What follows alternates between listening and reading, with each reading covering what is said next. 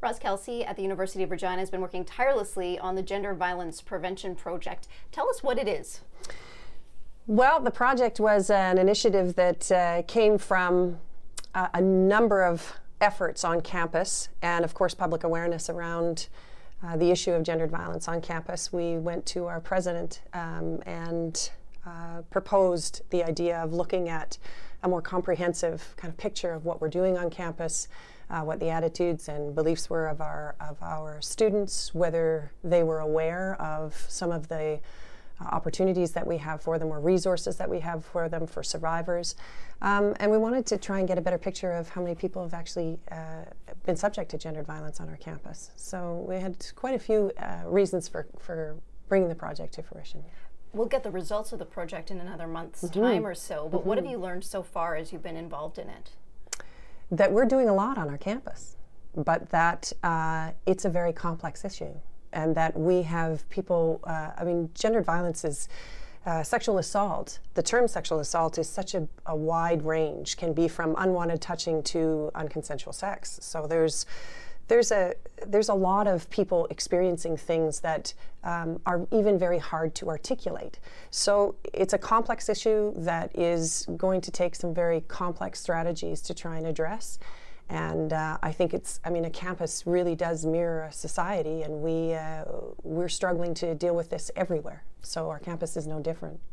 And why is this conversation so important to be having, to start to draw this awareness about what's okay and what's not okay, and getting people to be able to share their stories? Yeah, I think we haven't really talked about it, have we? I mean, we talk about it in private. I mean, as women, we've always talked about it. As you know, non-conforming folks have talked about this. Anyone who hasn't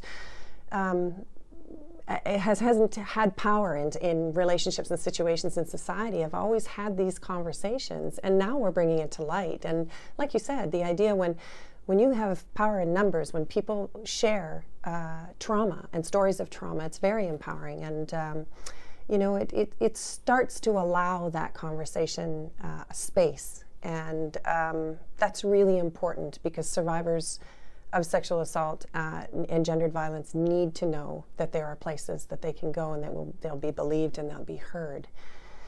So that's part of these efforts, is an awareness and a space to be able to talk about it, but it also is, you know, bringing to the forefront the need to really put resources and to put education and awareness and efforts towards this. I mean, this is a pretty serious epidemic that we have that we need to address on an institutional basis. We owe it to our students and their safety. Here at the University of Regina, the latest numbers came out showing that there has been an increase in reports of sexual violence. Why is that? That's a really good question. I mean, that's a complicated question too. It could be for a variety of reasons. One of the reasons that is commonly known is that when you start to talk about this, when you ask about it in surveys, or if you bring about events or functions or a sexual assault policy that we established last year, it's a standalone one, that starts people engaging in that conversation. And I think it's a very positive thing, ironically, that people are coming forward. It doesn't necessarily mean that there were that many events last year, and that because we had about 8 out of the 16 in the last year, and that has a lot to do with people feeling more comfortable and feeling empowered to come forward. So I think there's also other factors, things like social media. We were talking about the Giangameshi case and the Cosby case, and the hashtags that are coming out around that are empowering women to come forward with stories and really relating to each other. And again, you know, anyone that's suffered from gendered violence needs a space, and that happens to women, non-conforming folks, and it happens to men too, and that's a whole other realm. We hear a lot of concern around people coming forward and not being taken seriously. Yep. Talk about why that happens and why that's a problem. Well, I think the idea of coming forward with a traumatic event like gendered violence takes a lot of courage. It takes a lot of strength. It's to bring those traumatic events up again is very traumatizing. So if I'm in a plane crash and I talk about it, people are very empathetic right away. There is no convincing. I don't have to give you details. Somebody would just say, I understand. That's awful.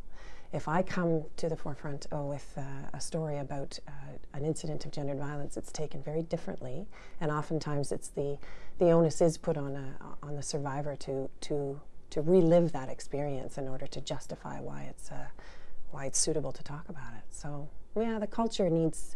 We're seeing some change, but the culture is. I mean, it's got a long way to go. What do you expect will come out of the report that's coming out next month?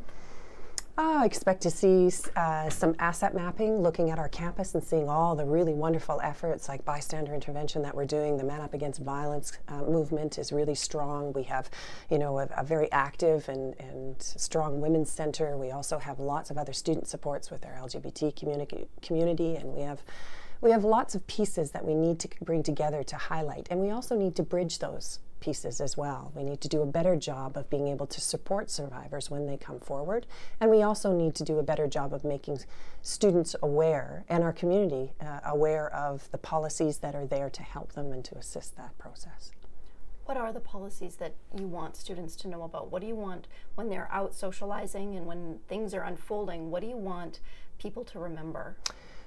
Well, I think the biggest thing is that we have a position on campus now solely designated to the personal safety around gendered violence on our campus. We have a personal safety coordinator, and that person is always there. We have counselors on campus. We have a standalone sexual assault policy that is on our website that any student can access, that will be reviewed on a consistent basis and improved.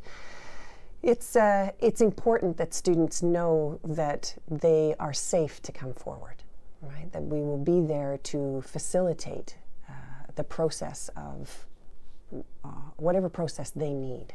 And it really needs to be survivor-centered. Thanks for your time today, Roz. My pleasure. Thanks for coming out.